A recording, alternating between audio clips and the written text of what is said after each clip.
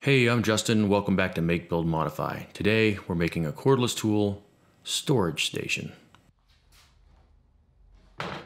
I'm using some scrap lumber, an old 2x6 tongue and groove spruce, and some old plywood. The plywood is just over 49 inches, so I'm going to cut both of the members down to 49.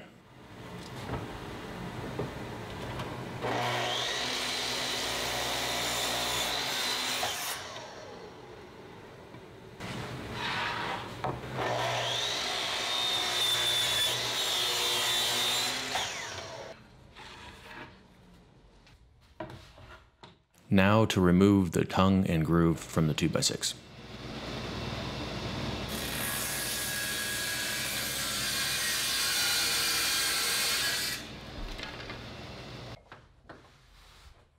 I'm setting the saw at 5 degrees.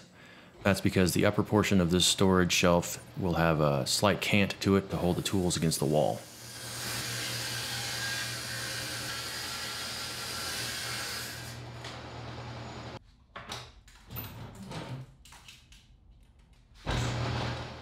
Next, I'm cutting the plywood. I cut it about 8.5 inches or so. This is all just rough measurements.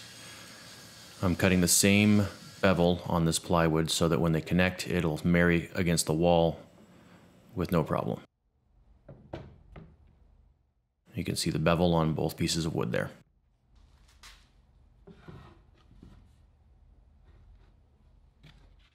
Here's how they'll sit and fasten together once they're assembled. I'm cutting several slots in this plywood to receive the tools, and I want the end to terminate with a curve. So I'm using a Forstner bit, and I'm marking a line here at 3 inches, and then the other direction every 4 inches, so I can use a 2-inch bit to cut those holes. I'm drilling from the top side. That's just in case there's blowout on the back side. It won't be as obvious there. But I am also following up with a router to clean up all the edges.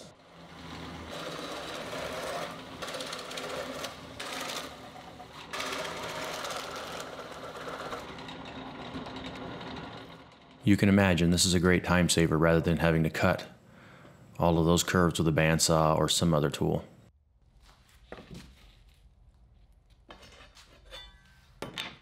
I'm going to use my sliding compound miter saw to cut the sides, so I'm marking up to the edge of each circle.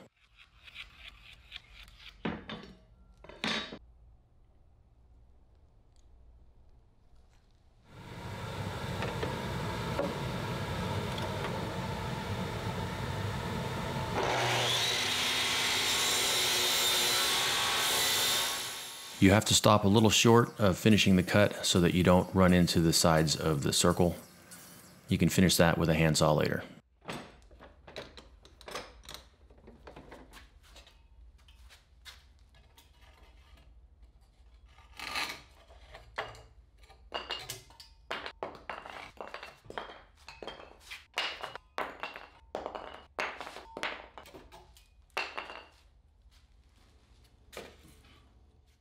I'm using a 1/4 inch radius roundover, and I'm going to go over every edge of this front and back.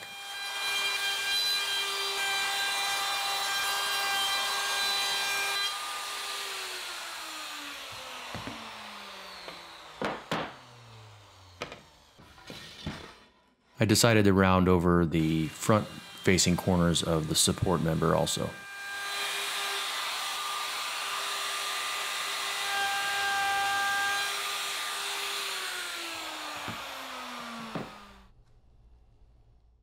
It's important not to do too large of a radius, otherwise the smaller handled tools might slip through these gaps.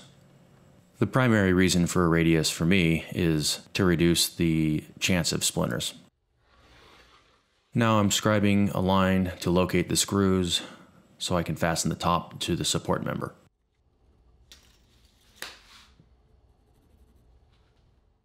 I divided it into 4 equal sections, so 5 screws.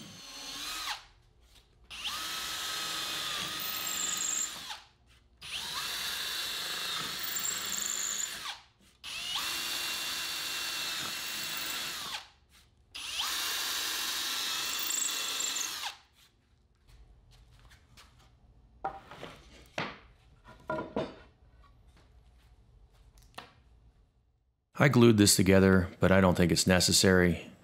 If you were in a hurry, you could just fasten this with screws and it would probably do just fine.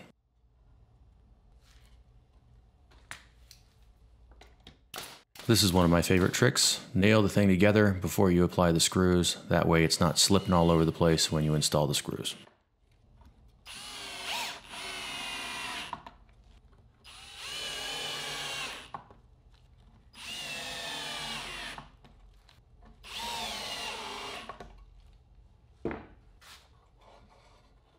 Okay, it's put together. We're almost there. We just have to install it and hang up some tools.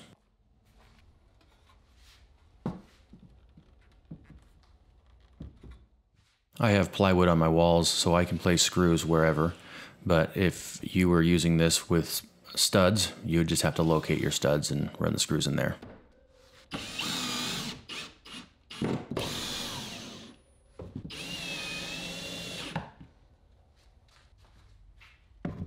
I like this design because it's fast, it's easy, it's almost free, and it does the job. A simple problem should have a simple solution. No need to overcomplicate.